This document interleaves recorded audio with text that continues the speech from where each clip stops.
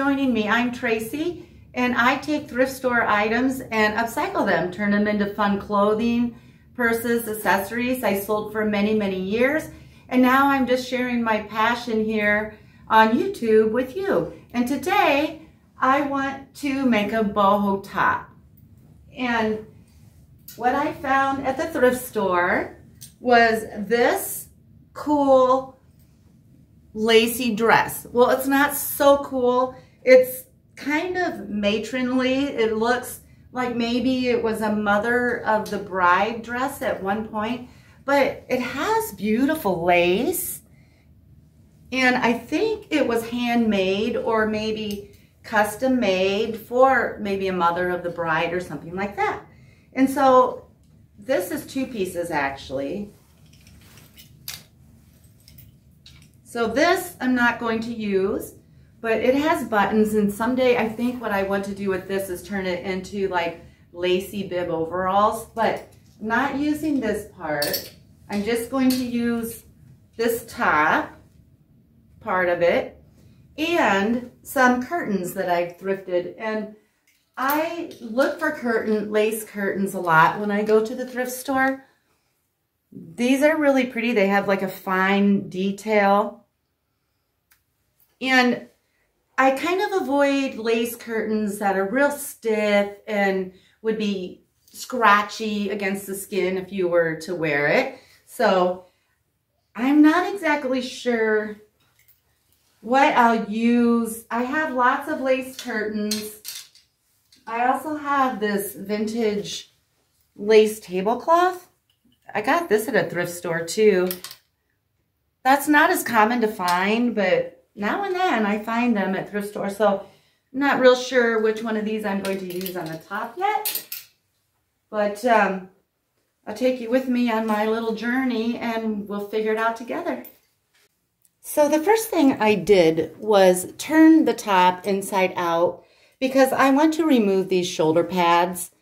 And they are just stitched super loose in there. So I don't even need a seam ripper. I am just going to snip these out with my scissors. So I'll get those removed. Okay, so I have the top of the dress sitting here. And you don't have to have a dress. I find like lace and crochet tops at the thrift store all the time. You could do a similar thing with a lace top and curtains. So on this one, I love the sleeves. And normally I will upcycle the sleeves as well, make a flare sleeve or balloon sleeve, something like that. But these are just so pretty. I'm going to leave them as is. But say you have a top like this and you want a longer or a different sleeve. I have a few tutorials that show how to do a flared sleeve and a balloon sleeve. And I'll put the link to those in my description. But for this one, I'm just basically going to work on the body of the top. So what I did to start is I tried it on, and I want sort of an empire waist that just sets below the chest. And so I have a little safety pin right here. So I put it on and I decided where I wanted it to be. And then I went down another ½ inch for seam allowance and stuck a safety pin. And now I'm going to cut that off and I'll show you that. Okay, so my safety pin is here. And I am measuring up from the bottom to see how far up that safety pin is. And on mine, it's 18½ inches up from the bottom. So there are lots of different ways you can cut this, but this is just what I'm going to do. I'm going to lay my yardstick down at the side, and I'm going to mark. I'm using a black marker. You know, you can use any writing tool you want. A lot of people would be scared to use a black marker. It's so permanent, but okay. So I'm just going to mark in a few spaces 18½ inches.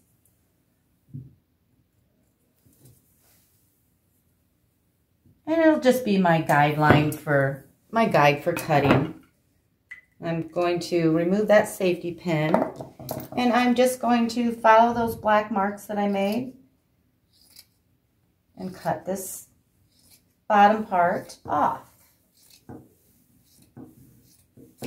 Now, I'll save this. I may or may not use it as a detail on this top, but it's so beautiful. It's going to go up on my rack for future upcycling. Okay, so now what I want to do is I want to measure. I'm adding an asymmetrical ruffle basically to the bottom of this. And I want to measure how much fabric I need to cut off my curtain. So I'm measuring the bottom of this and I get 24 inches.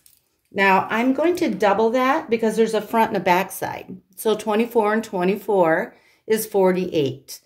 Now the standard rule of thumb when you add a ruffle to something is double that measurement. So I have 48 circumference around the bottom of this top, and I'm going to double that number to 96 so that I have lots of extra fabric to pleat as I sew.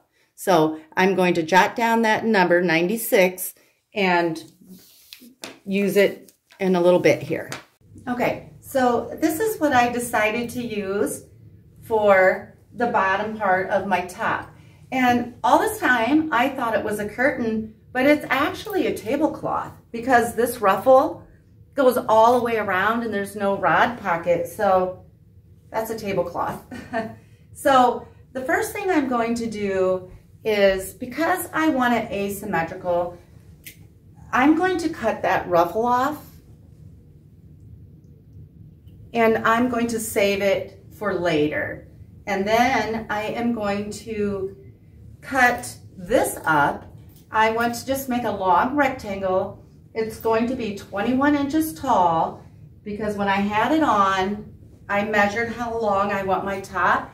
You may like yours a lot shorter. I want mine long, so 21 inches this way, and then that measurement that we got, that 96 inches long. So I may have to most likely piece two of these together once I cut the 20, unless this is 96 inches long. I haven't measured it. So basically I'm cutting out a rectangle 21 inches tall and 96 inches long. Okay, so my tablecloth is only 67 inches long, so I am going to have to cut out two 21-inch pieces, and you can do it however you want. I'm just taking a yardstick, and this is the 21. I'm laying it at the edge, the bottom here, and I just eyeball this. I just cut across to the top of the yardstick, move it over, mark 21 inches, and I just cut it across like that. And I'll do that twice on this tablecloth because this won't be long enough. So now I have my two pieces cut, and I'm just going to sew them together so that it's long enough. And I will use white thread. If I had off-white, I would use that because this is sort of an ecru color, but I just have white. That'll be fine. And I will just do about a 1/4 inch seam allowance and just no pinning at all. I'll just take it to my machine and kind of line it up as I go. Zigzag stitch on my largest setting, zigzag stitch setting, and sew it together. I am going to load a couple bobbins because zigzag stitching takes a lot of thread. So I'll get at least 2 of these loaded up.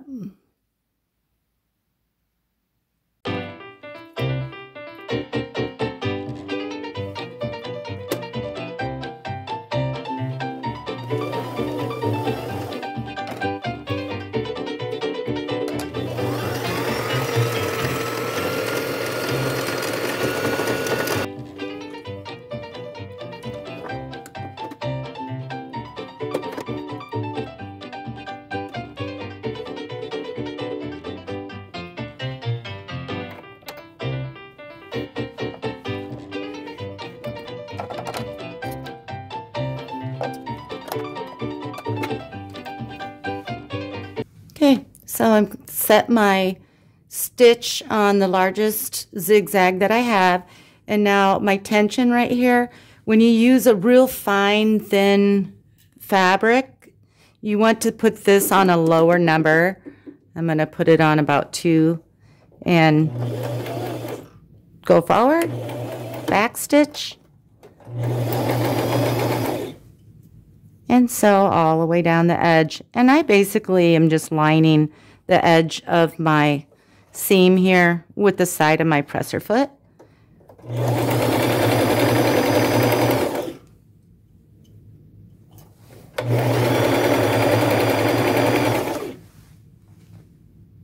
I'm not sure if I mentioned this.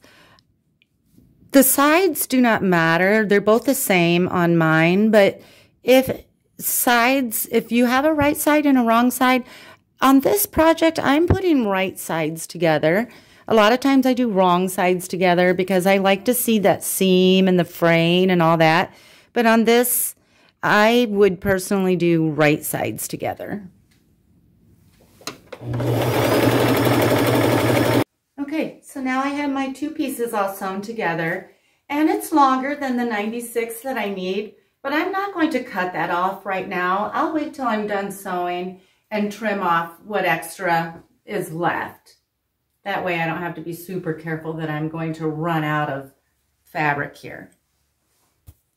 Okay, so now I want to sew this ruffle piece onto the top, and I have my top inside out because I want to do right sides together. Now you can pin this if you want, just so that you know you have enough ruffle and you're not over pleating in some areas and then you run out at the end.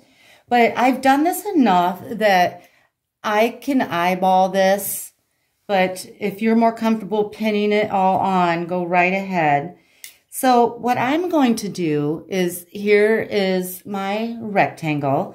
I am going to start sewing, and I won't pin this or anything, but I'm going to start at the seam. And this will be right sides together, so I'll lay my rectangle on top of my shirt like this. And at that seam, I will start sewing, but I won't start at the very edge of the lace. I'm going to start about 2 inches in. That way, when I'm all done, I have a flap to sew together because I don't want this to be open on the side. I'll need to sew it together. So I'm going to leave myself a little flap to do that with. So I'll go about 2 inches in, start it at the seam, do my stitch, my back stitch, and as I sew, I will create my pleats. About every 2 inches, I will overlap this lace about 1/2 inch on top of itself. And you can make your pleats as little or as big as you want. That's just kind of a standard ruffle pleat that I make. Go another couple inches, sew that down. Go another couple inches or 1.5 inches and create another pleat. And sew. And do that until you get all the way around. And when you get to the side seam that we left open, I will stop about 2 inches from where I started sewing. And then I'll show you what I do to complete that ruffle to sew the side together. Okay, so I'm just taking the bottom of my shirt here, finding that side seam, and I am going to just set it under my presser foot while I mess around with this to try to find, I want to make sure that that seam that I created is, this would be the right side, the finished side, and this would be the frayed wrong side. I want to see that frayed wrong side, so, because I want right sides together. So I'll just make sure I'm just making sure that this is in the proper position. Okay, so I will start 2 inches in, set that on the seam, and I have my machine set on the zigzag stitch still, and I will run the edge of these two pieces along the side of my presser foot. So I'll just go forward and back to lock that stitch in. Okay, and now I'll make my first pleat about 2 inches from there, overlap it, So, and then 2 inches overlap.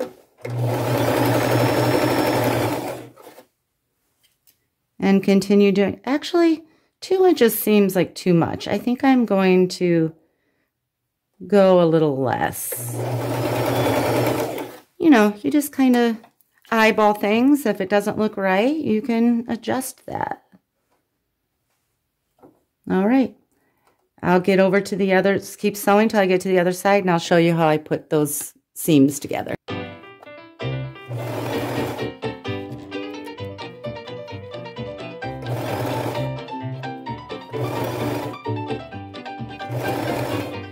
Okay, so I just realized I forgot to turn my shirt right side out, but I'm going to go with it. I'm almost over halfway done. I'm not going to seam rip all this out just to turn this inside out. I like exposed seams, so I'm just going to go with it. That's going to be the new look, wrong sides together. Okay, so I got all the pleating done. And this is where I started. Here's the flap sewn at that seam. Now here's where I ended, about 1.5 inches from that seam.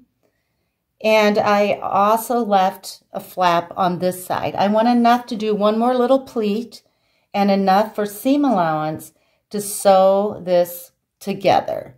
So now I'll just take those 2 flaps, go to my sewing machine, and this is right sides together, and I will do a zigzag stitch all along this 21-inch ruffle, and then I'll show you what I do.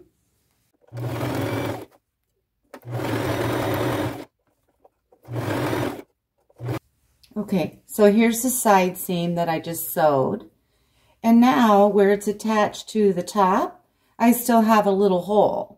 And I just need to sew that together. So I'm putting this ruffle back over the top the way we started, with wrong sides together. And then I'm just finishing. Now I gotta find the hole. Where'd it go?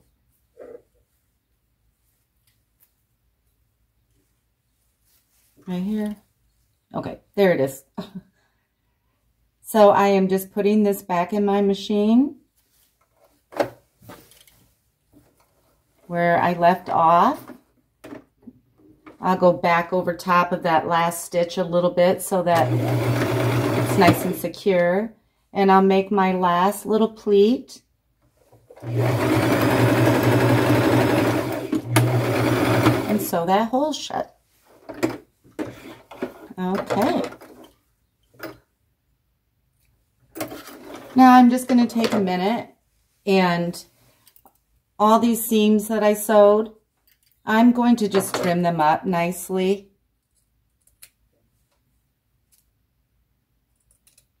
And then I will come back.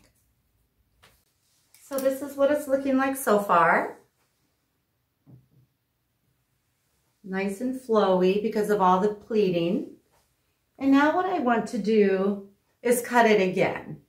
I want it shorter in the front, long on the side, and then shorter in the back and long on the side. So both the front and the back. A lot of times I do high-low, and I will only cut an arc or arch in the front. But this time I'm going to do it the front and back so that I have kind of a longer side, shorter in front and back. Okay, so now what I want to do is cut that arch, and I want mine 12 inches down from the waistline, and I put a pin in it. I marked the 12 inches, and I want the pin centered. Now you can measure it this way to find the center, but I have this applique here, and there's the center of it. I can just kind of eyeball that and find the center and put my pin there. And so now what I'm going to do is just cut it. Okay, so to cut it, let's see, let me show you a corner. Okay, this is the corner basically. I'm not going to make a sharp point right here. I'm going to come in about 1.5 inches and subtly cut that. That way the two sides will be a little bit rounded. And again, probably drives you crazy, but I am just going to eyeball this. Now you can mark your arch or stick pins and kind of mess with it and see where you want yours. But for me, it doesn't have to be absolutely perfect. And I've done this enough that I feel pretty comfortable doing it. So I'm starting about 1 inch in from the side, and I'm just cutting both sides of the top to that pin. And I'm just going to go slightly underneath that pin. And I am just going to cut to the opposite side about 1 inch in from that seam or from the edge. Okay? Okay, so remember that ruffle that I cut off of that tablecloth in the very beginning? I am going to sew it on. I've got lots here. I've got plenty to go all the way around. And I'm going to sew that onto the bottom of the top. And on this one, I'm not going to pleat it. I'm just going to sew it straight on. I'm afraid if I pleat it, it'll look too childish and roughly. And also, I'm not sure I would have enough if I did all that pleating. So I am just going to start at the very edge. And I am going to start in about 2 inches like I did the large ruffle here so that I can close it up when I'm all done. I'll start at the very edge. I'll overlap right on top of the top. Now there's a right and a wrong side to this. One side is pretty messy looking, and that's actually the side I want. I'm going to just lay it right on top with the messy side facing me, overlapping about 1/2 inch. And I won't pin this or anything. I'll just sew it at my machine. And I will use a zigzag stitch, go all the way around. And when I get to the edge, I'm just going to sew the sides together and finish it just like we did on this. Okay, so I'm just starting to sew this ruffle on. And this is the point on the side that really has sort of a sharp curve. I am going to put 1 pleat in my ruffle right there. That will just help it lay nicer. And then when I get to the opposite side, the long curve, I'll put a pleat right there too. It'll just lay cuter. But the rest I'll just sew straight on.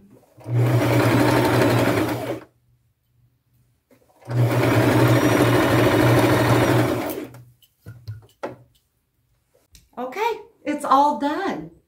That was pretty simple. It didn't take long at all. Wouldn't this be cute with some shorts? I have a kind of a beige tank top underneath, but you could wear black or a white lacy cami. Be a cute swimsuit cover up. Cute with a skirt. I have a long lacy off-white skirt. Very versatile. Thank you so much for watching.